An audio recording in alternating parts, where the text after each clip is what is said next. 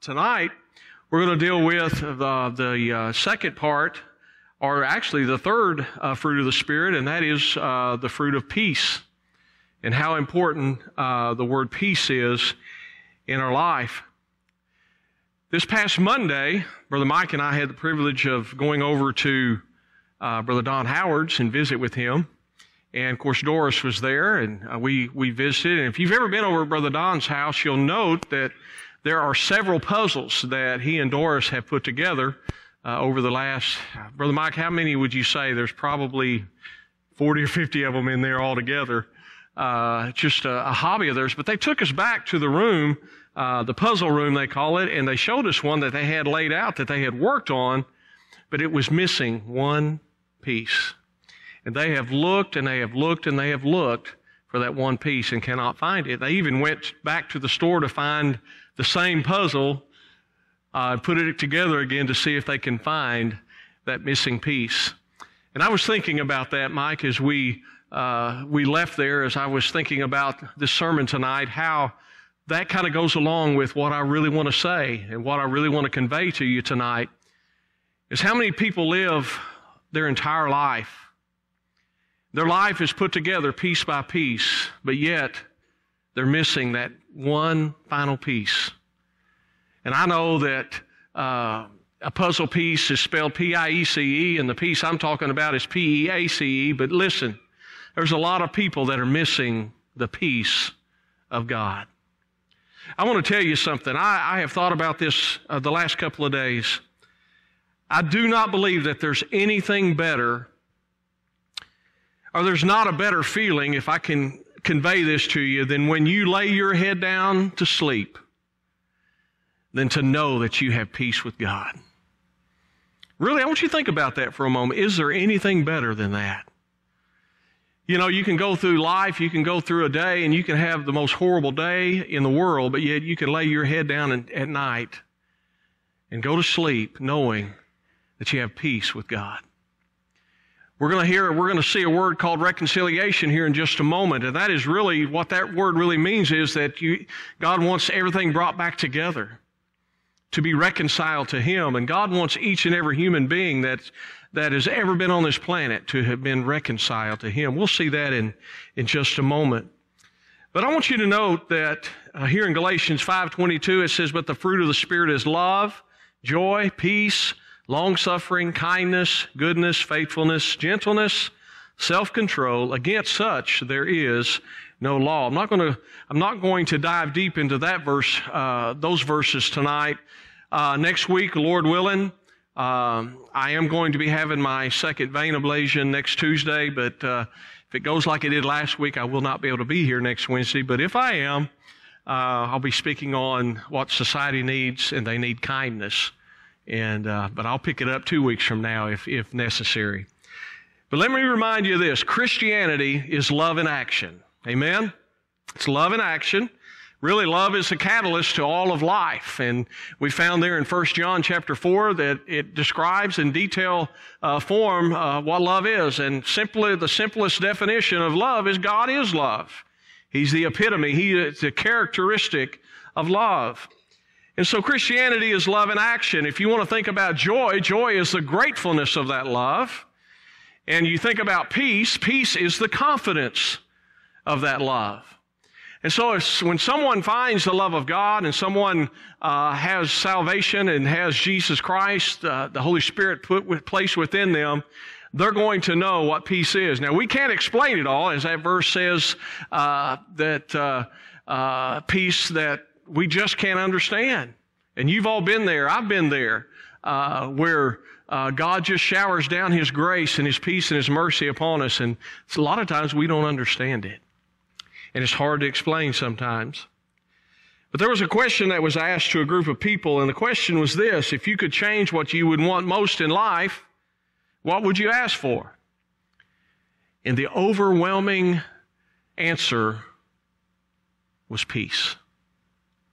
That tells me that there's a lot of people that live in turmoil. There's a lot of people that have a lot of trouble. There's a lot of things going on in people's life. And so that was the answer to that important question. What would you ask for? and answered peace. Now, I want you to know the world's going to offer, and the world tries to offer, a peace that will not do anything for anyone. I call them escapisms. They say drugs, alcohol, immoral relationships, having to be constantly entertained, just different things that they think will conjure up peace within their life. But really, it's not the kind of peace that I want to convey to you tonight. But the kind of peace that God can offer is this. And if you want to write something down, the Lord just blessed me with this thought. If you want to write this down, I think it would behoove you to do that. And we do have outlines there if you did not get one. But here's the kind of peace that God offers. Are you ready? To be in harmony with God. But it's more than that. To be joined and woven together with God. Hey, it even gets better than that. To be assured of and secure in the love and care of God. Now I'm going to rapidly go through that again. To be in harmony with God, to be joined and woven together with God, and to be assured of and secure in the love and care of God. Now you'll notice on the board that there are 4 things that we're going to look at tonight very quickly. The person of peace, the power of peace, the presence of peace, and the plan of peace. I invite you to turn to Isaiah chapter 9, verse 6. We find that 700 years before the first coming of Christ, we actually hear the name called. And it says this, I want you to turn there, Isaiah chapter 9. Isaiah 9, verse 6. Usually you hear this during the Christmas season, but I think it's important. For unto us a child is born, unto us a son is given, and the government will be upon his shoulder, and his name, here we go, will be called Wonderful, Counselor, Mighty God, Everlasting Father, and Prince of Peace. Now, I conveyed a few thoughts to our men's Bible study, our men's prayer group a few months ago, and I want to reiterate this. I don't know if you guys will remember this or not, but I'm going to convey it to our body tonight. I believe that this particular name, Wonderful Counselor, Mighty God, Everlasting Father, Prince of Peace, affects every area of our lives.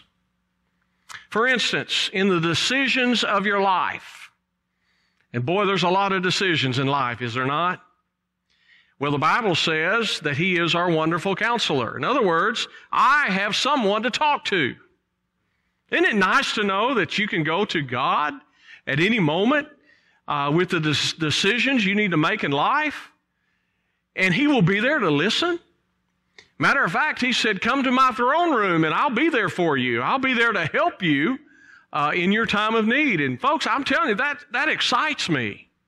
That in the decisions of life, we have a wonderful counselor. But what about the dilemmas of life? And there's a lot of dilemmas that we find ourselves in throughout life. Well, when I think about that, I have somewhere to go. Now think about it.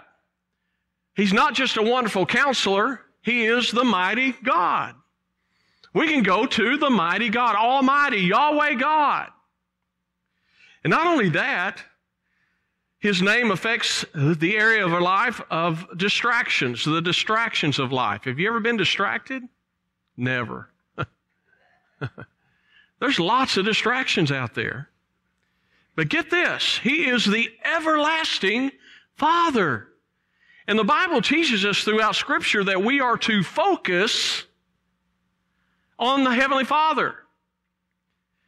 In other words, I have someone to focus on.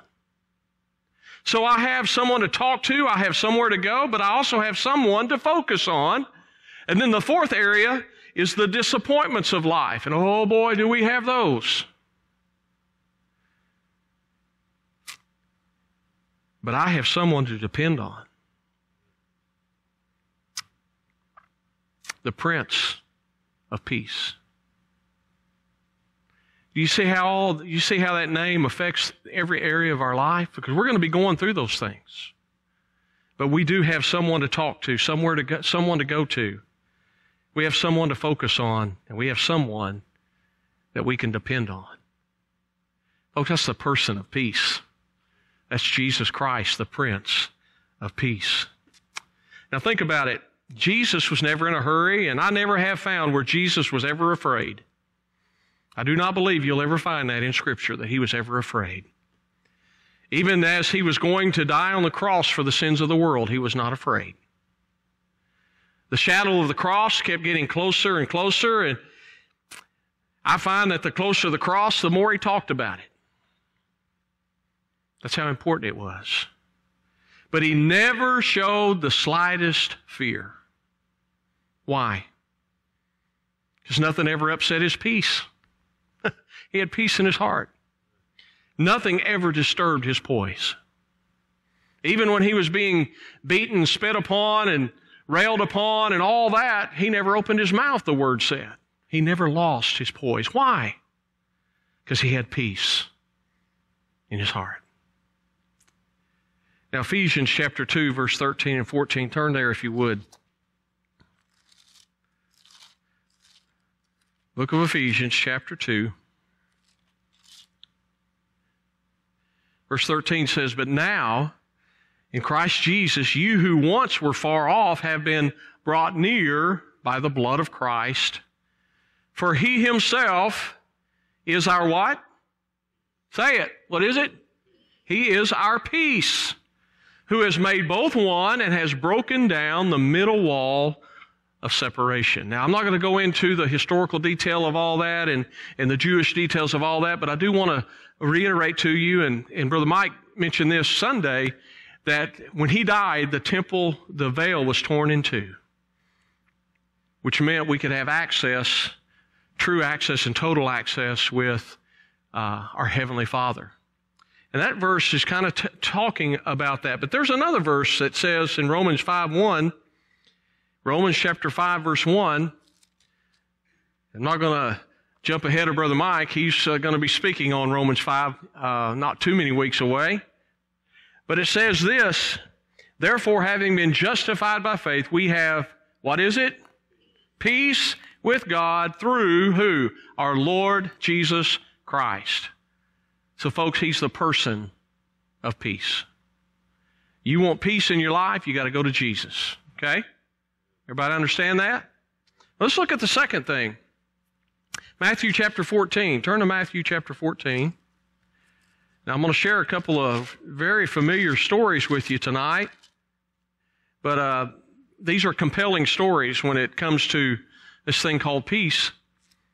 Matthew chapter 14, look at verse 22. "Immediately Jesus made his disciples get into the boat and go before him to the other side while he sent the multitudes away. And when he had sent the multitudes away, he went up on the mountain by himself to pray. Now when evening came, he was alone there." So we get the picture where Jesus is. He's on the mountain. He's up there praying for his disciples because he knows the dilemma that they're going to be in a short period of time. So he's up there already interceding on their behalf.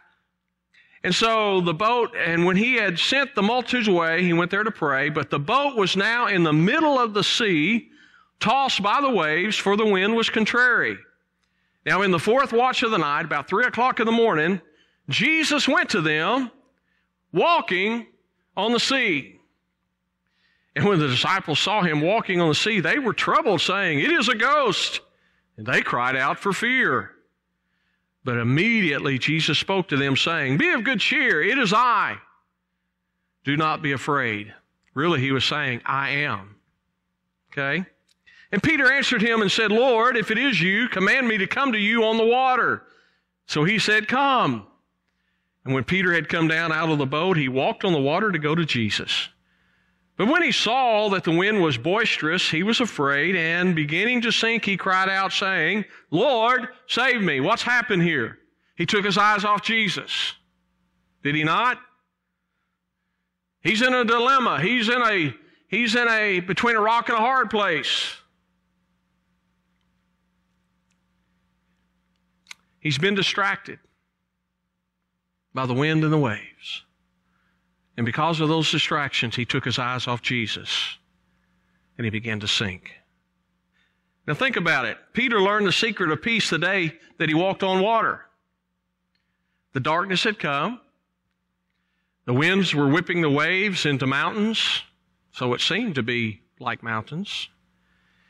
Peter and the rest of the disciples thought they were doomed, thought they were at the end.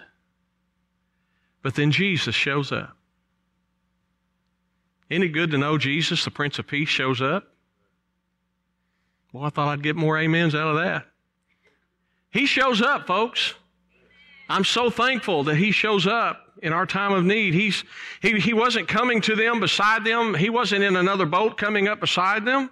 He came walking on top of the storm. Now get that. Everything that you go through in life is already under the feet of Jesus. The Bible tells us that. And so Peter's out there, and he's taken a step or two, and he then takes his eyes off of Jesus, and all of a sudden he sinks, and he cries out in fear, and here's what happened. The Lord, the Prince of Peace, He reaches down, and He pulls him back up. Whew. Can you imagine that's what He first did when they got back on that boat? I tell you what, back on the boat, there was a sense of peace that had come into his heart. It was because the Prince of Peace was there. The power of Jesus. I think Peter, along with the other disciples, learned that peace was having Jesus in the boat and leaving the storm with Him. And I'm going to tell you something in life. We need to understand Jesus' presence is with us, and we just need to leave the storm in His hands, right? And I think we'll be better off because He's the one that has power. Now, there was another occasion, and I'm not going to have you turn there, but in Matthew chapter 8, we find that there was another time that they were on the boat, and the winds began to blow, and the waves were boisterous, and it just seemed like there was no way out, and we find Jesus is down at the bottom of the boat asleep. The Prince of Peace was asleep. Wow. So they rile him up, they wake him up, said, "Do you not even care if we perish?" And Jesus just simply said, "Peace, be still." Wow. They were marveled at that. The Scripture said they just marveled at that. How even the winds and the waves obey His voice. I'm going to tell you there's something powerful about the Prince of Peace. And people that are missing out on peace, they need His power in their life. Let me tell you the third thing. Well, I don't want to skip something. I'll get to the third thing in just a minute, okay? I got time, okay? John 14:27 is a wonderful verse for Christians. And this is a verse we can convey to our lost friends and family. "Peace I leave with you," Jesus said. "My peace I give unto you, not as the world giveth, but give I unto you." Peace is a gift of God. It's a gift of Jesus. And so, He had already talked to His disciples, and don't be anxious about anything. Don't be concerned about things. You believe God, you believe also in me. I'm going to go away, and I'm going to prepare a mansion for you. And if I go away, I'm going to return, and I'm going to take you where I am. And we're going to be there forever. And you remember the verse in 14, verse 6, where He said, "I'm the way, the truth, the life. No man comes to the Father but through Him." That is such a key verse when we're witnessing and we're telling people about Jesus, because He is the only way. But I believe the actual legacy of Christ is not just to give salvation, but it's to give peace to us as we journey through life. This Prince of Peace, He could sleep in the bottom of a boat. He could face demon-possessed madmen. He could hold His peace when His enemies were baiting Him and they were badgering Him. He could hold His peace when He was falsely accused, when He was mocked, and when He was railed upon. You see, the peace of God protected His heart against all odds. And I want to tell you, the peace of God will protect our hearts. That's how powerful God's peace is. And here's 3 reasons why. You ready? Number 1, He is omniscient. Think about it. He knows all things, including how it's going to end. He's not only omniscient, He's omnipotent. That means He is all-powerful. He is the Almighty God. He was able to create 100 billion galaxies with a single word. Think about that. Nothing can defeat His purpose. But He's also omnipresent. He's everywhere. Now, the devil can't do that, but Jesus can. Have you ever stopped to think nothing can happen behind His back? Think about that. If He's everywhere, nothing can happen behind His back. So He knows everything, all the details that's going on in your life. That's the kind of Prince of Peace we have and the power that He gives. Now we can go to the presence of peace. Another interesting story that we find in God's Word. I love this, and I have preached on this many times, and Pastor Mike has as well, but it's found in Acts chapter 12. I'm going to read a few of these verses to you. Acts chapter 12, verse 1. It says, "Now about that time Herod the king stretched out his hand to harass some from the church. Then he killed James, the brother of John, with the sword. And because he saw that it pleased the Jews, he proceeded further to seize Peter also. Now it was during the days of unleavened bread." Now that's key. "So when he had arrested him, he put him in prison and delivered him to 4 squads of soldiers to keep him, intending to bring him before the people after Passover. Peter was therefore kept in prison, but," now church, you need to hear this, "constant prayer was offered to God for him by the church. And when Herod was about to bring him out, that night Peter was sleeping," underline that word sleeping, "bound with 2 chains between 2 soldiers, and the guards before the door were keeping the prison. Now behold, an angel of the Lord stood by, and a light shone in the prison. He struck Peter on the side and raised him up, saying, 'Arise quickly.' And his chains fell off his hands. Then the angel said to him, 'Gird yourself and tie on your sandals.'" In other words, get dressed, get your shoes on. Okay? "And he said to him, 'Put on your garment and follow me.' So he went out and he followed him and did not know what was done by the angel was real, but thought he was seeing a vision. And when they were past the first and second guard post, they came to the iron gate that leads to the city, which opened to them of its own accord, and they went out and went down one street, and immediately the angel departed from him. And when Peter had come to himself, he said, 'Now I know for certain that the Lord has sent His angel and has delivered me from the hand of Herod and from all the expectation of the Jewish people.'" Now what was Peter doing? He's in a dilemma of life. He's in a perilous time in his life. He is in prison. Is he sitting there biting his fingernails, Brother Mike? No. Is he pacing up and down the cell? No. Folks, you know what he's doing? He's sleeping. And I want to tell you, he could only sleep if he had peace in his heart. And I want to tell you, that's what God does for us in our dilemmas of life. Peace is one of the fruits of the Spirit, and it's ministered to us as we rest in the arms of Jesus. You see, when he went to sleep that night, all you got to do is think about being in the arms of Jesus, folks. That's how peaceful it really is. Now, do you remember what I said at the outset of this lesson? To be in harmony with God, to be secure in love and care of God. Makes sense, doesn't it? Let me share this verse with you. Psalm 29, verse 11. I love this verse. Psalm 29, verse 11 says this, "The Lord will give strength to His people. The Lord will bless His people with," what is it? Peace. Isn't God good? Now, when you think about it, you think about Paul and Silas there in prison in Acts chapter 16. And what are they doing? They're singing and they're praying. And it's at midnight. How could they do that? I'll tell you how they could do that is because the Lord will bless His people with peace. How can you sing and how can you pray during turbulent times in your life? the Lord will bless His people with peace. That's the presence of peace. He will never leave you or forsake you. We know that. We understand that. Well, let me wrap this up. Got about 4 minutes. The plan of peace.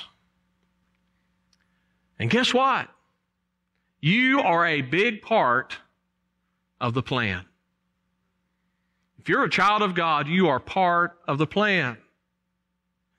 You are to exhibit the peace of God throughout your journey of life. I've already told you about the person of peace and the power of peace and the presence of peace. You're to display that throughout your life. And here's how we do it. Colossians chapter 1. Turn to Colossians chapter 1.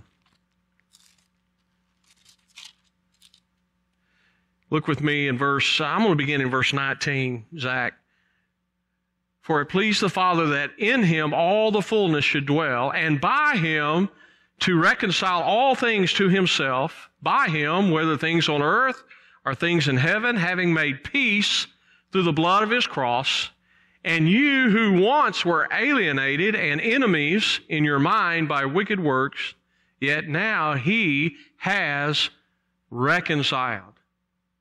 Now, I want you to understand that the word reconcile means to be brought back together. What is God's plan? What does God want? He wants all of the people that He's created. He wants them to be brought back together with Him. Now, we know Adam and Eve plunged the human race into sin. We can go through the entire Word of God and we can see where God shows up, and we could see where God had a ram in the thicket for Abraham when he was to sacrifice Isaac. We see where He had Noah build an ark. God has always been about bringing people together and bringing people back to Him. But it's a choice that people must make. God is not going to make a puppet out of anyone. We know that. Now, my last scripture, or last couple of scriptures, turn to 2 Corinthians chapter 5. And let me wrap this up. 2 Corinthians chapter 5, look at verse 18.